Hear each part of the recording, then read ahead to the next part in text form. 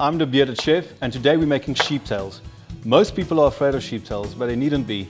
These guys are tasty and they're easy to prepare, and today I'm going to show you how. First step is to pop them into boiling water for 30 minutes. Next step is to make a nice rosemary marinade. Lemon juice, olive oil, salt and pepper, and rosemary. Nice and simple, tasty. First step is to take our lemons. We need to bruise these guys to get all the juice out. The acidity of the lemon just cuts through the meat and it just enhances the flavor so much more.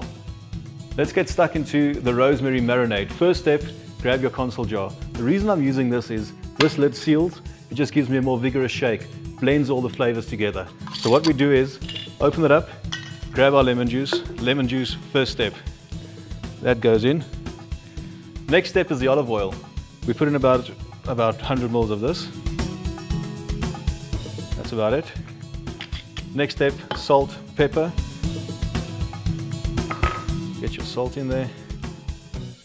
And then last step is your rosemary, a teaspoon of that.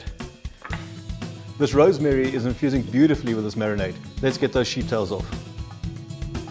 I drain it into a bowl in order to keep the stock. Good for soups, good for risottos.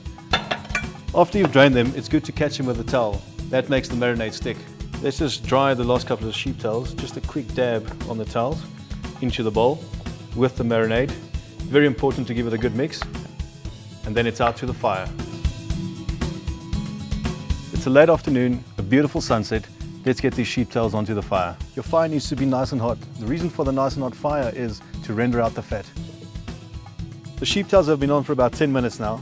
They're looking fantastic. Another 5 minutes and they're coming off. They look amazing. Let's pop them onto the board, yeah?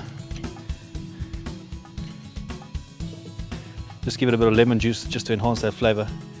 This is looking very, very good. Can't wait to tuck into these bad boys.